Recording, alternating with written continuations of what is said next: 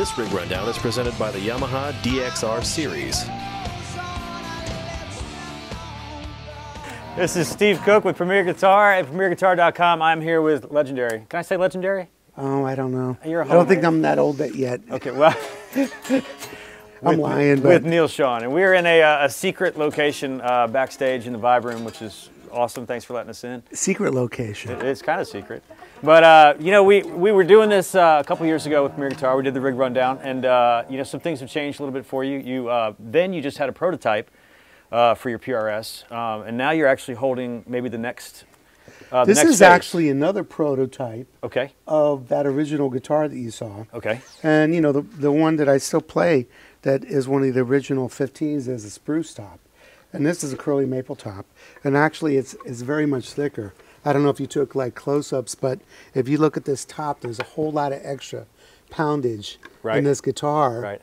In which I thought, I asked them to make it a bit heavier. Okay. To avoid a little bit of the, you know, feedback issues close to monitors and stuff like that on stage.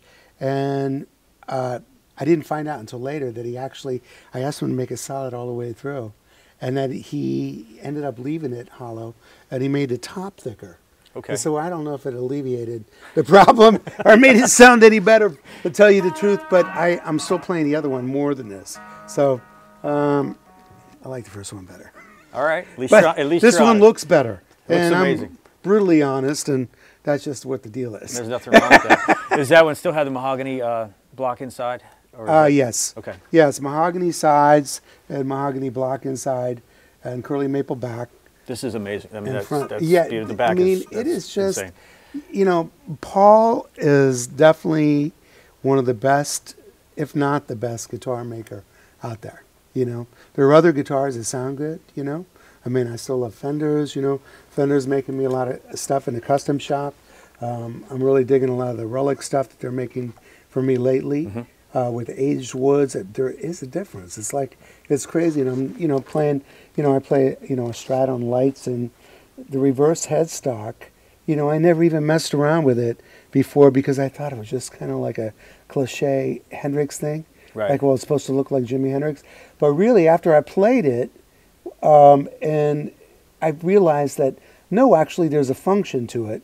And there was a reason that he liked it, too, is because the E string is much shorter.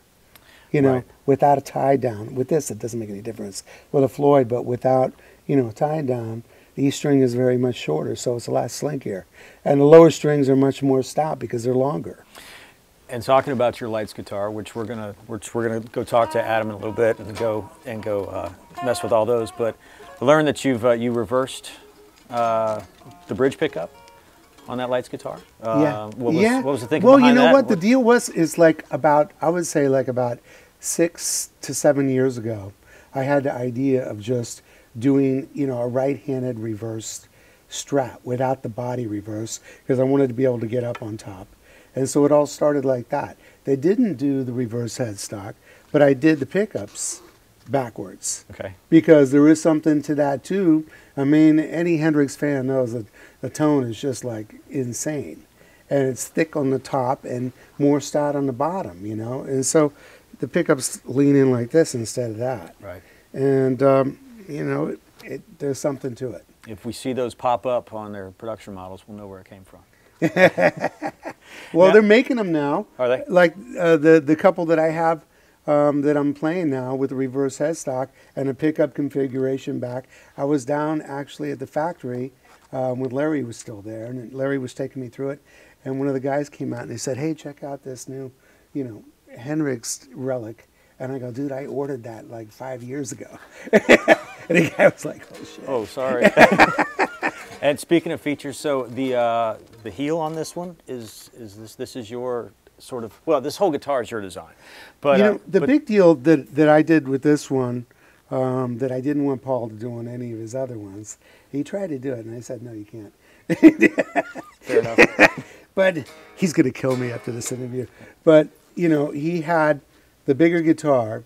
You know, before he had a 15-inch body, which is, you know, the body design is nothing brand new. It looks like a regular jazz box, and you know, a bit thicker. But the neck kind of stopped like right about there.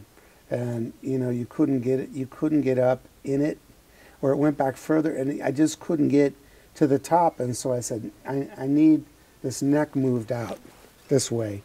And so like when I'm at the top, I can actually reach it and not be doing this like you do on some guitars, where the thumb is actually not even on the back of the neck anymore. You know, so after a lot of reconstructing everything in the computers, which he tells me is very difficult, they put it together, and I love what this is, you know. And the new 14s that he's making me actually too out of the private stock now, instead of having, you know, we went for my old neck joint that I had on the Les Pauls originally that I redesigned. And it didn't quite come out like that. There wasn't enough meat on it for me, so like I'd rather have a hump, something to hold on to when I'm up at the high end, rather than just going in and there's nothing there. And so I worked with Gibson a really long time on making that neck joint. Even though it went smoothly to the top, there was a big piece of wood there. And that was about, you know, 2 years of going back and forth with them with you know, all kinds of prototypes. And so finally they got it, and it was very close to what I used to have actually that I went back and forth with Aria years ago. And then Jackson. And so, you know, they got my neck joint, and then everything kind of fell apart. And so, you know, we tried to do it with Paul, but it didn't quite, you know, I wasn't that crazy about it, and I didn't end up playing it that much. I'm still playing the 15s more than the 14s.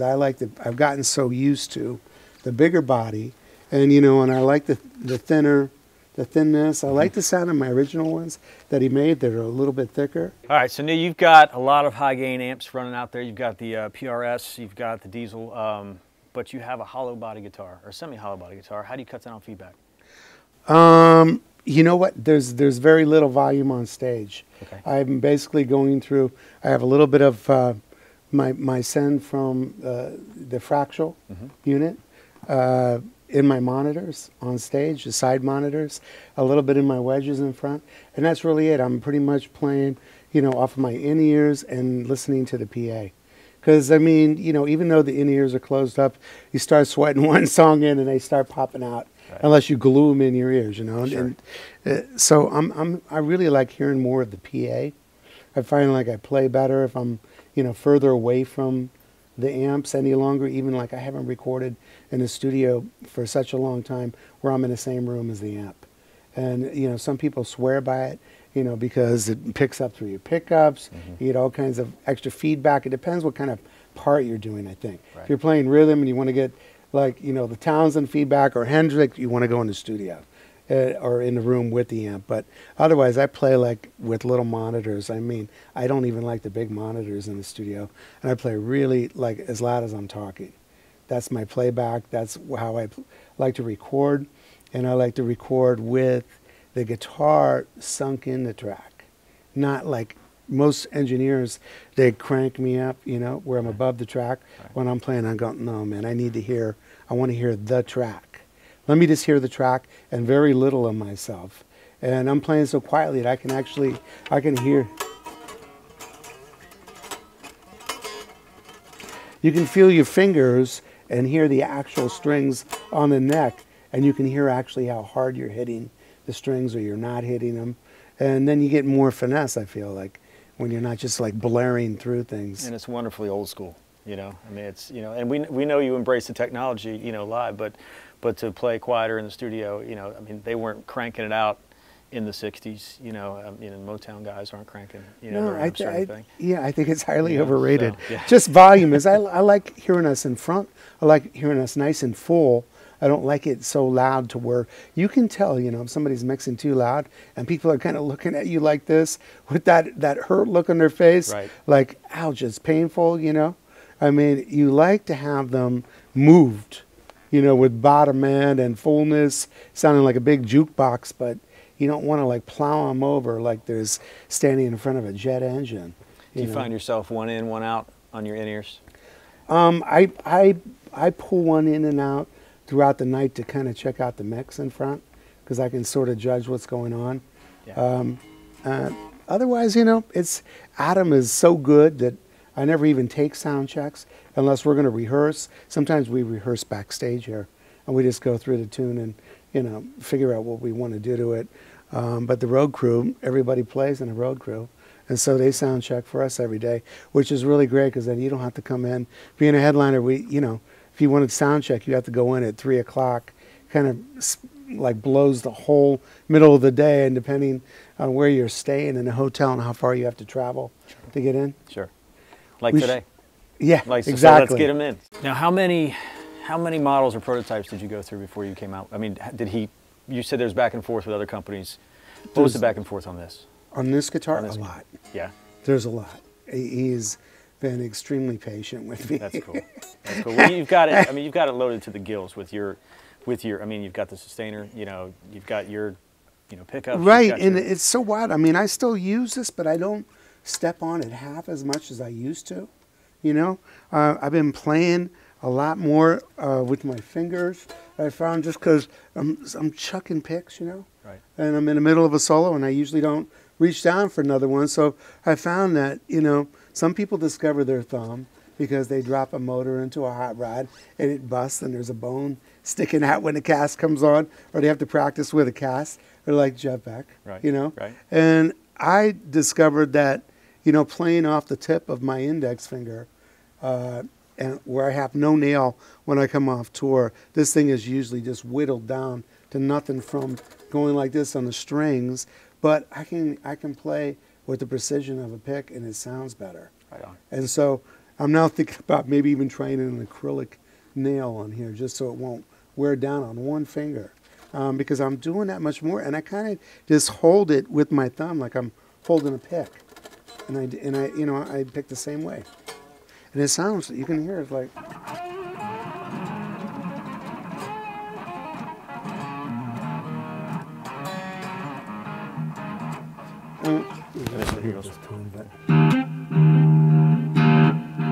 Put a clean sound on.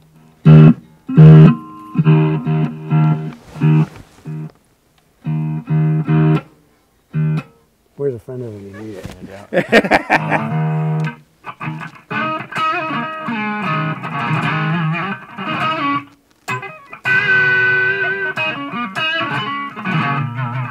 That's just. You know, and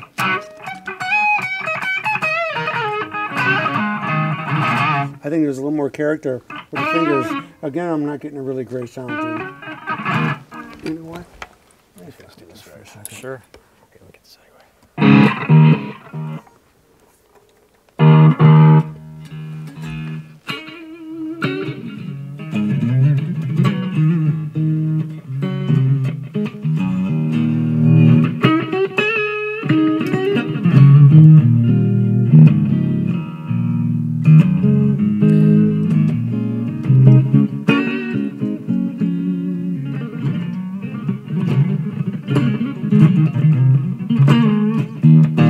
So, I mean, I'm finding that, and actually when you're more you know, when you have your amplification on stage and everything is more touch sensitive, you back off the guitar more and just like kind of feel it, find a sweet spot for your fingers hitting the strings to get that tone that you want. And you said feel. I mean, and when you touch, you know, actually physically touch those strings, then they sound different too. I mean, you know, there's a reason that Wes Montgomery did it back in the day, and right. You know, a lot of, you know, Beck does it, and you know, I mean, people have been doing it forever. Yeah.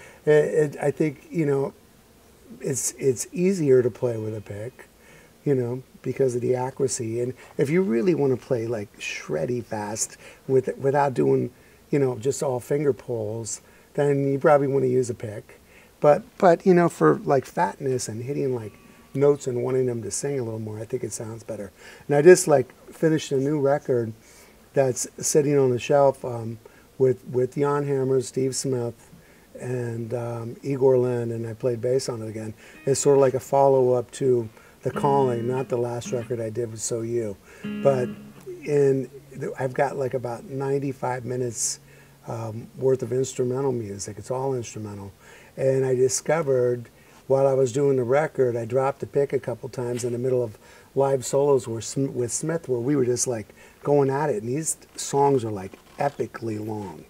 I went for like really, I said, I'm not going to go so much for like overproducing this one and doing a lot of overdubs. I want to get a live feel.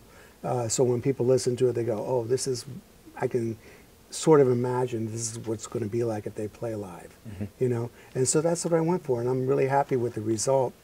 And, you know, like I was in the middle of a solo, and I dropped a pick, and I just kept playing, and then I listened back. You know, you don't really notice it while you're playing, but when you're listening back to when you've been recording, and you hear what it sounds like with a pick, and then you hear what it sounds like without a pick, I was like, wow, it's radically different.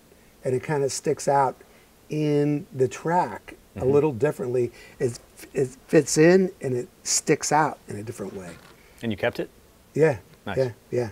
Nice. Yeah, I kept a lot of stuff that normally I would like redo, but I was going for a live thing.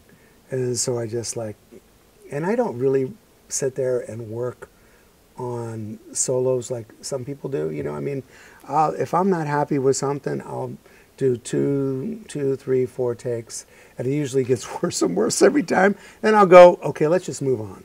Or do something different and go to something fresh, and I'll come in the next day and try it again fresh. And then it usually pops out. Gotcha. You know, but if you sit there for hours and you go over it, it's what you're going to get. It's going to sound like you're thinking and no feel, you know. And it's interesting, and if I may embarrass you, I mean, you've written, you know, and played so many iconic guitar solos.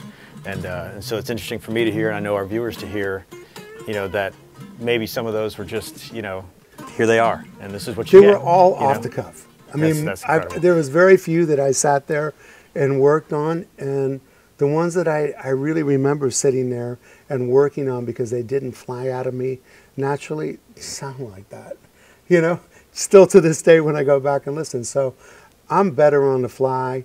You know, I'm really more from a blues and R&B place where I came from. Right. And those are still my roots. Even though I don't play it that much anymore, I'm getting back to it, you know. And so, yeah, I mean, the blues saying is, if you're thinking, you're stinking. And so it's kind of like that. Awesome. Just let it fall out, you know.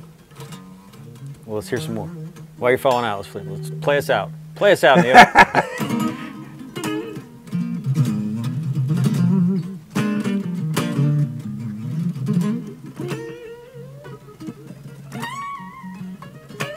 Thank you for your time. You're awesome. He's got a concert to do in like 20 minutes, and so he's sitting here talking with us. We just got here. And I'm locked everybody out of their own room, and I got to let them in. Thank you. You're welcome. Thank you. We're going to go talk to Adam. We're going to look at some guitars, some amps, lots of pedals. See you soon. Hey everybody, this is Steve Cook coming to you from Nashville, Tennessee, the lovely and scenic Bridgestone Arena. I'm here with Adam Day. Adam, walk us through the signal chain from alpha to the omega. All right, basically from the rack, it comes out here into the Dunlop Classic Crybaby, out of that into the Boss Compressor Sustainer, into the Big Muff Electro-Harmonics, out of that into the Wampler Nirvana Chorus. All right, so Adam, we're coming out of the Wampler and we're going to the racks, correct? Yes, we're going back to the rack where the signal will be split. Okay, well, let's pause on the racks for a second. We'll get there in 1 second. Let's talk about the rest of this Christmas light display that's happening over here with the fractal controller and the other This is a Fractal MFC 101 foot controller. It basically controls all the presets of the Axe-Fx units, as well as the channel changes for the tube amps. We've got a couple expression pedals here that we have set up for delay and reverb on most of the patches. Some of the other stuff will control various other expressions in the patches we're using. Okay. We also have a synthesizer volume pedal here for the Roland Phantom guitar synth. Over here is a volume pedal for the Gibson Echoplex, which is down here at your shins? Down here. Yep. And he's basically been using that as a looper. He'll play over it like a sound-on-sound kind of thing. Okay. And at the end here is the foot controller for that Echoplex. And he will monitor the time that something is actually being recorded via this Echoplex here that we see. Awesome. Can you show us that? Can you pop that? Yeah. Real quick. as he's monitoring the time. So yeah, so basically as he's playing along, he can hit this and go into record function. And anything he's playing right now is being recorded. Then he'll stop and engage the volume pedal, and it'll basically be on sound. He'll be playing over whatever he's just recorded. awesome. And that's really, and he can overdub on top of that, and he can put it in reverse, and he can do whatever he wants to do. Wow. And I have to ask, yes, just because we're here, cellophane. Talk to me about the saran wrap. The cellophane was actually done originally to keep the weather out. We had a couple places where the stage wasn't fully covered, and the best option was to cover all the pedals in the signal path. That way we could keep the pedal board out where it needs to be as long as possible, right, in adverse weather conditions. But we're inside right now, and it's not going to rain. No, it's not going to rain. However, I found that a lot of the plastic does help keeping the plugs and the switches clean. So a lot of times we'll keep the cellophane on. So tip for all of you at home, keep your stuff clean by wrapping it in cellophane. And if you're going to fraternity parties like we used to do, cover it in cellophane, makes it last a lot longer. Absolutely. It's an inexpensive and easy way to do it. And I'd like to also show you one other item. Oh yeah, we didn't talk about that. This is a Roland GI-20. It's the interface for his guitar synthesizer. Basically, the guitar will go into this, and he can control presets and patches of the synth sounds, and this will feed the Roland Phantom synthesizer module in the rack. And he can use this with the guitar signal as well, or alone. He's got a wide palette. Yes, there's a lot going on here. There's a lot going on here. Yet somehow it all makes sense. Well, he'll make it make sense. Yeah, he will. Speaking of making sense, we're going to make all this make sense by going down to the racks and checking out where this signal jumps in. All right, so you're going to walk us through this rack. Now, it's a big rack, but not the biggest Neal's had out. He's downsized it a little bit. We have, and I think it's been more practical now and more user-friendly, and we've had great reviews with the sound this time around, and so we're very pleased with that. Well, we heard some of soundcheck, and yeah, there's some good stuff happening. I'll wait till he plays it. Yeah. I was trying to beef you up there a little bit. I appreciate it. Sure. Well, so we're coming out of the Wampler off the deck, and, and we're coming in where? We come off out of the Wampler, all the pre-pedals in front of everything, and we come back in and we'll hit a splitter in the back of the rack, which will split the signal into sending it to 2 Axe-Fx units as well as all the tube amplifiers. The tube amplifiers will basically go to an ISO cab and be mic'd up, and that'll be one of the inputs that front of house and monitors receive. As far as the Axe-Fx, it'll come into the Axe-Fx, and we will use 3 outputs. We'll use 2 stereo processed outputs as well as a mono dry output. So there'll be 4 outputs altogether that monitors in front of house see. The 2 stereo outputs will go into the line level mixer, which also gets the Phantom guitar synthesizer as well as the Echoplex looper.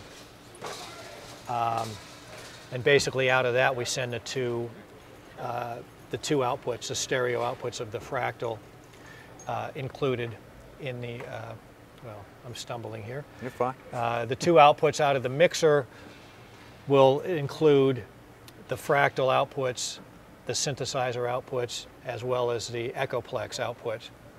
So the end of the signal chain concludes with the Roland M120 mixer, and that basically will have stereo outputs out of that. You want to run us through just basically top to bottom? Yeah, I mean there's a lot in here, but it's not all being used. However, let me run through it here. You have to do it blindfolded, by the way. I might be able to do it. Okay. I might not be able to. We've got a Furman power conditioner here, a Korg pitch black tuner, which I run parallel with the Peterson strobe tuner. Electrosonics wireless R400 receivers. Basically that's the front of the signal chain, obviously. Out of that it'll send out of the rack into the pedals on the pedal board before coming back. Splitting the wireless signals is a whirlwind switcher, and I can select between the 4 receivers on the front of the rack or via a remote foot switch. Below that is a Demeter tube direct preamp. We're not using it right now, but it's come in and out of play the last few years. And of course the Roland mixer and a spare mixer. The Echoplex, we saw an Echoplex at the pedal board. That's basically a monitor, and it sees whatever this sees. This is getting the signal. That's just synced up as a monitor to show him the time when he's recording. Then we go down to the Axe-Fx, a main Axe-Fx, a spare. Below that is a Roland Phantom XR for synthesizer sounds. Below that is a Crybaby, Dunlop Crybaby DSR remote wah. Not currently using that at the moment. And Furman voltage regulator. And below that are a couple Nady, very old I should say, Nady Thunder amps that we would use on stage to monitor his sound. Not using them currently, but it's an amp that he's used in the past that he's grown fond of. And they're old and they're funky, but they work for him. But as I said, we're not currently using them. We have no cabinets on stage. But does he ever fire them up just because? I mean, just ask you one day. No. Well, that's just probably better for you. Yeah, we don't. When we had cabinets on stage, they were powering the cabinets of the Axe-Fx, and they had a nice, tight, low end. Certainly not the top of the technology chain today, but like I said, they work for him. Right on. And speaking of amps, we've got several stacked up over here. Yes, we've just started using the Paul Reed Smith Archon, and he's been very pleased with it. And as I mentioned before, it's one of the 4 sounds that he's using and sending to front of house. And basically the one head is powering an ISO cabinet that's mic'd up with a high-end microphone, and it's running parallel with the fractal at all times. You have different tubes? Yeah, right now we're using the 6L6 model, but sometimes we'll go to the L34 depending on how he feels. Okay. And sometimes we'll even use a diesel, which we've used quite a bit in the past, and it's we know what we're getting with that, and it's been the fail-safe through the years. Right on. And you can override this whole system? Yeah, I can override it via the front panel. I've also got an extra pedal board I can put out here if need be. Okay. Essentially, he's very hands-on with his pedals, and he likes to do all that, but I can override it via the front of the rack with the fractals. And you know, all these fantastic equipment, and then what's the red light? The red light. I know, it's kind of basically this can override channel switching for the Paul Reed Smith amp. Okay. That's really simply all that is. All right. And at the bottom of all this is a Furman UPS battery. In case we lose everything, he can do a guitar solo for about 25 minutes. Nice. Keep it all going. Yeah. Keep it all going. Awesome. Well, can we walk through some of these guitars behind you? Adam, we've got a nice array of guitars and PRSs, Fenders, and the like in front of us. Can you run us through some of these? Yeah. First of all, I'll show you an older PRS double cutaway. This he's had for quite some time. It's got a lot of his bells and whistles on here. It's got the Roland synth pickup, the Fernandes Sustainer, basically frets everything to his specs. And as I mentioned, this is an older one he's had around, and this is basically as a spare drop D guitar for Wheel in the Sky. Okay. And the pickups? The pickups are Seymour Duncan Custom Custom in the back, DiMarzio Fast Track, single coil in the front, and the Sustainer driver as well. And he's about, I mean, He's about the higher output pickups, isn't he? I mean, in his PRSs, or am I making that up? They're a relatively high output, not the highest. Okay. Next guitar is his signature model. Is a 15-inch single cut, semi-hollow. The wood block in the middle goes down to about right here. Okay. And this is completely his design from the ground up. It's beautiful. Every spec is his. And the same thing pickup-wise, a Seymour Duncan Custom Custom, DiMarzio Fast Track, and this Fernandes Sustainer driver. And what gauges strings are you using? These are 9 to 42. Okay. This is a drop D for Wheel in the Sky, so we actually put a 46 on the low E, which is a D. Okay.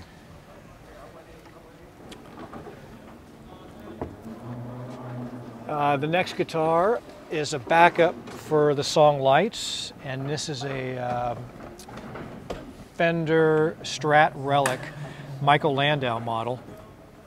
And it's been on the road for about 35 years. No, Wow. I'm kidding. It's about 10 minutes. yeah, it's about 3 months old, Right. actually. So the Fender Custom Shop does an amazing job, They do.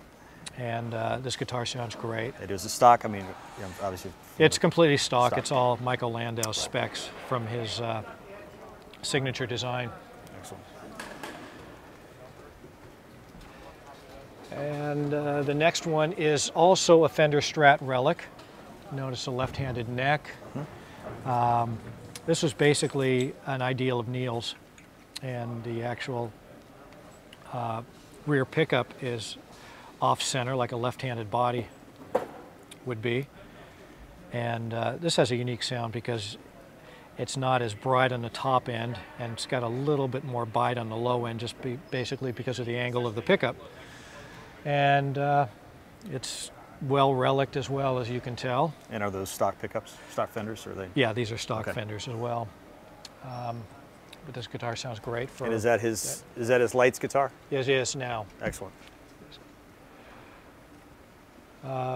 this is another backup for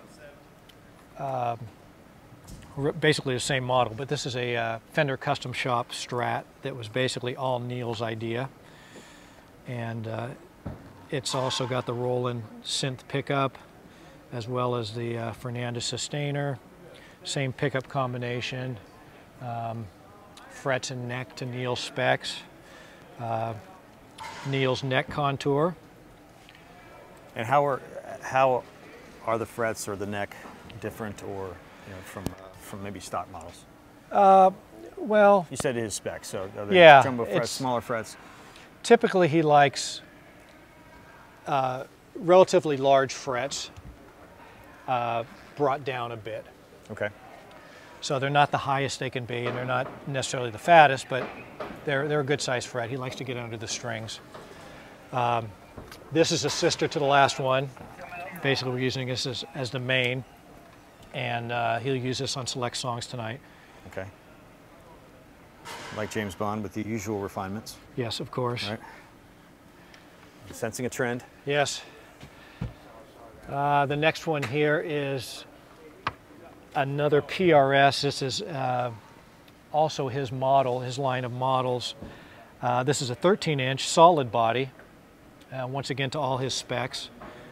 There's also a few things in these guitars that I hadn't mentioned, but some of them have capacitors as for tone bleeds in the volumes, so we can get certain sounds at lower volumes. Okay. All equipped with Floyd Rose. Yeah, all the original Floyd Rose. And once again, the Fernandes Sustainer and the typical pickup alignment. It's beautiful. And moving on to one of his original 15-inch semi-hollows.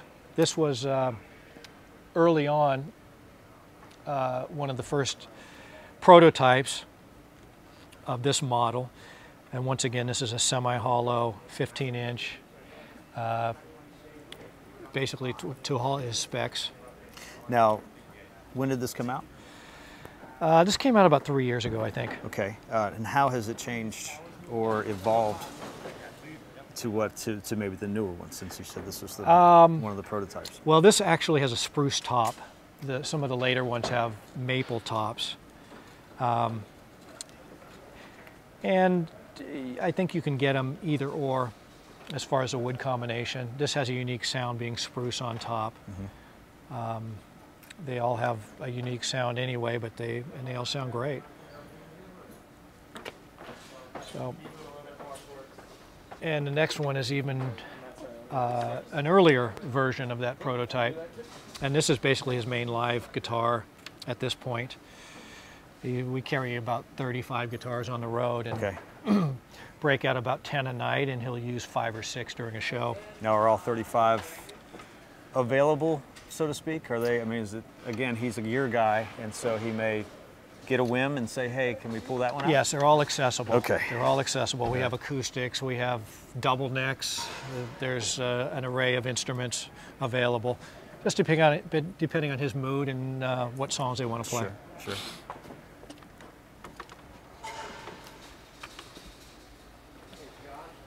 And the last one here is one of the later versions of that 15-inch signature series, but this has a beautiful flame maple top, as you can see, and back. It's fantastic, and long necks, amazing.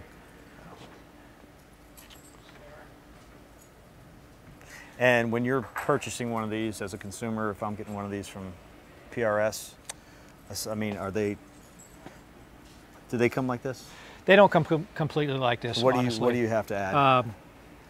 From PRS, basically, this will go to San Francisco to Gary Brower, who is a luthier in the area and quite a genius as well, and a mentor of mine as well. So can't do it without Gary. But he'll install the sustainers in all the guitars. Okay. And sets them up to Neal's specs. And they can be a little tricky to set up and align properly and make them sound correct, but Gary's a genius at it. So from Gary's, it'll usually come out to us, and we'll, fine tune it and set it up from there. So pretty much stock, with the exception of the sustainers. I believe so. Okay. And yeah, that's it for this guitar. Excellent. Well, thanks for letting us into your world. My pleasure. And making this big old mess. And yeah, well, it's always a treat. Thank you. Thank you. Appreciate your time. Thank you very much. Have a great show tonight. Thank you. Thank you so much. Don't forget to sign up for PG Perks, your all-access pass to exclusive gear giveaways and discounts on PremierGuitar.com.